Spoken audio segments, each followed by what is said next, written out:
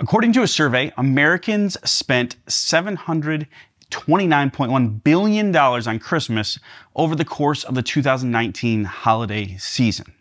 This is one of the reasons why I love selling seasonal Christmas decor. Demand is built in. Demand is a given. But how do we get some of that money coming our way so we can pay off our CNC machine? Right? Like, send it my way. But we do that by creating a unique product that gets people's attention.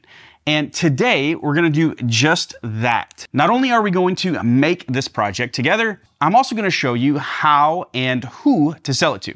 Complete breakdown. Of course, if you just want to make this for fun, for a gift for a loved one, that's completely possible as well, with the free files that will be available at the end of the video. First, let's talk about the design. I'm making this project in Vectric, which is my CAD CAM software of choice, and they happen to be the sponsor of this video. And I'm making this project as part of Vectric's Holiday Make-Off. To start, I pulled in two different Santa graphics that I liked and combined them together. This is a pretty cool technique that I got from my friends over at Vectric. This is one way to create something really neat, to get a unique vector that isn't already out there. So we do this by using the Draw Line tool or Draw Polyline tool. I started tracing the outline of the features that I wanted. These lines don't have to be perfect because I will be adjusting them here in a minute. So I'm literally just clicking around the outside, the outline of the graphic here. But just keep in mind, you want to create as few nodes as possible. It just keeps everything clean and easier to manage later on. To close the shape, once you get all the way around, just hit Tab and it automatically finishes that last node for you and closes it off. Now that we have our general vector shape, I hit the hotkey N, which brings up all the nodes. Then I selected all these nodes, and then I hit the hotkey S, which is smooth. And it's like magic. Look, it's like you hit S and it just, boom, smooths it. The next, I just need to do a little fine tuning to get these vectors the exact shape I want. So I just go in and grab these little handlebars here and drag and pull until the vectors are the shape that I want. Using the same exact steps, I did this for all the features that I wanted to create this complete vector of Santa. Pretty cool, huh? Next, it's time to set up the toolpaths. First, we're going to set up a pocketing toolpath. We're going to use both a 1/4" bit and an 1/8" bit in the same pocketing toolpath. The 1/4" bit will first go around and clear out all the material it can and all the places it can fit. Then we'll be prompted a tool change and we'll switch out for an 1/8" bit. It'll come back and get into those finer, tighter areas where the 1/4" bit can't. I set this toolpath up to go to a depth of 3/8 of an inch or 0.375 inches. Next, I set up a profile toolpath to cut the outer shape of Santa, the outer profile, all the way through the stock. This went to a total depth of 3/4 of an inch. More on that here in a second. I learned an interesting tip recently. Did you know that you can put the letter Z in the total depth box when setting up a toolpath? And it will reference your material setup where you specified your material thickness. Isn't that cool? But that's not all. You can put something like Z plus an amount. So Z plus 0.03, and it will automatically calculate the total depth it needs to go. Maybe you already knew that, maybe you didn't, but I thought it was a pretty slick trick, and it just saves some math, right? Okay, the only thing to do on this part of the design is to add the light holes. I created 1/4" holes and copied and pasted them and arranged them just in an organic look. No real science to this. Okay, now to the second part of the design. This project is made using 2 layers of pine that I got from the home improvement store. So one is the top layer and one is the bottom layer. So this will create an overall thickness of the 1.5" I was going for. This will enable Santa to stand on his own. So you don't have to hang it, you don't have to lean it. It can just stand on its own as a piece of decor. All right, so back to the file. The one we already created was the front. It's on sheet 1. We'll create the back on sheet 2. The only thing we need on sheet 2, which is the bottom, is an outline of Santa and the light holes. To do this, I selected all the light holes and the outline of Santa. In order to select multiple vectors, if you didn't know, you just need to hold Shift and then keep clicking and select. Then you right click and select Copy to New Sheet or Copy to Sheet 2. Depends if you've already created the sheet or not. This will ensure everything lines up exactly. Everything stays the same size, the same alignment. Then I can set up toolpaths for this layer. Next, I headed over to the machine to start cutting. I decided to cut sheet 2 first. This was really simple and fast, around 2 minutes. I ran into one small problem though. I didn't cut deep enough. I assumed my stock was 3/4 of an inch, 0.75, but it was a little thicker. This is a friendly reminder to never assume the thickness of your material. This bites me all the time. I don't know. This is where I went back and I added the 0.03 to my Z like I described earlier. But to cheat this particular situation, I didn't want to go back into the file before I cut it. I just manually zeroed out my Z a little bit deeper at the machine, and then I reran the file.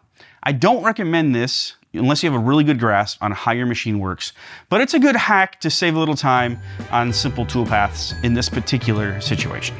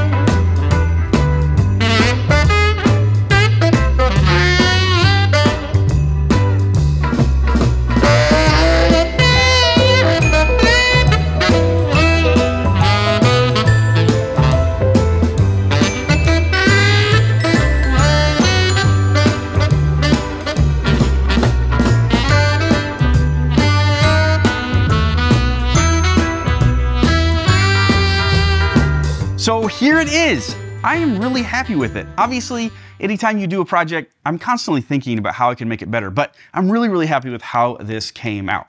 If you want to make one for yourself to sell or to give away as a Christmas gift or whatever, the files are available for free in the video description. If you don't have Vectric, you're not a Vectric user, you totally should download the free trial as well. I'll have a link down below where you can do that.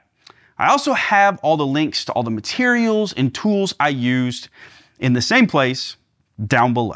So we have some things to talk about here though. Cost breakdown.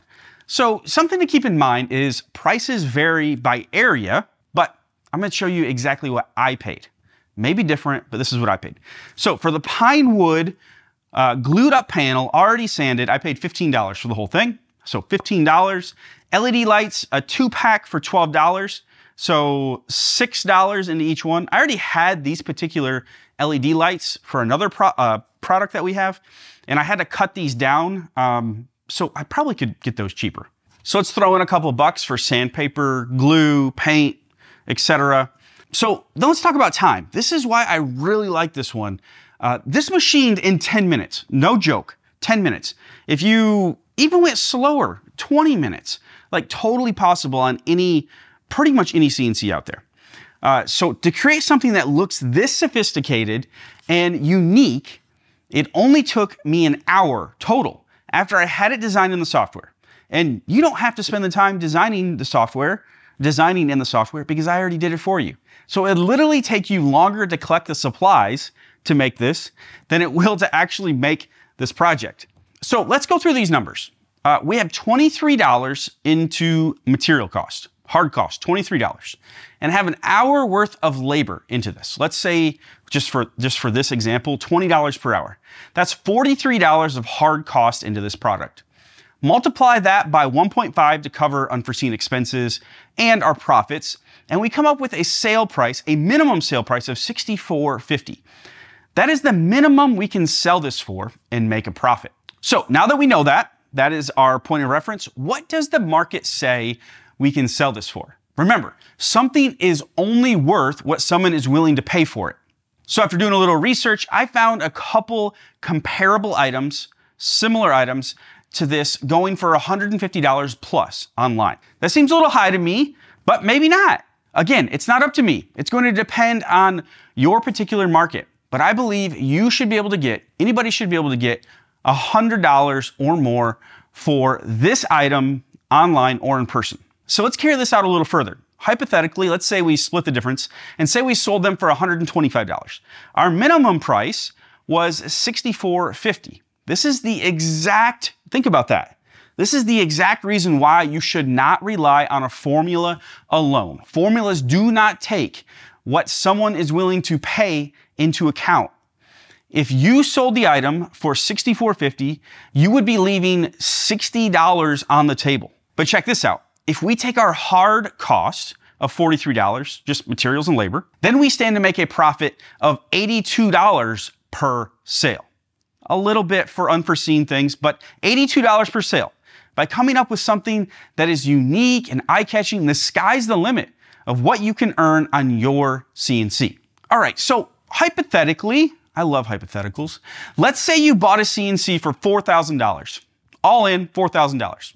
How many of these alone would you have to sell to pay it off? Well, 4,000 divided by 82, which is our profit, equals 49. So again, these numbers may fluctuate a little bit, but we're gonna go with this example.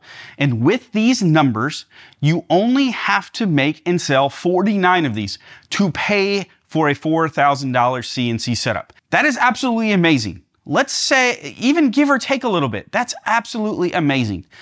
And it's possible. You may be wondering, Andy, where am I gonna find these 49 people? Well, I've got some ideas here. Hang tight. I would start by posting it to your Facebook page, personal Facebook page, to gauge interest. Tell people what you're doing.